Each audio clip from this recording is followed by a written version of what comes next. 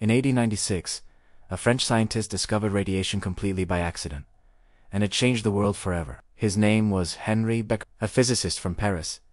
He was studying fluorescent minerals that glowed after being exposed to sunlight. Becquerel believed sunlight made these minerals release invisible rays, similar to X-rays, which had just been discovered by Wilhelm Röntgen months earlier. To test it, he wrapped a photographic plate in black paper so no light could reach it. He placed uranium salts on top and left it in the sun. When the weather turned cloudy, he stored the experiment in a dark drawer, completely disappointed. Days later, he developed the plate anyway. To his shock, it was marked with a clear outline of the uranium crystal. No sunlight, no exposure. Something inside the uranium itself was emitting energy. He had just discovered radioactivity force from inside the atom that no one had ever seen before. This accidental finding would later inspire Marie and Pierre Curie, who expanded his work and coined the term radioactivity.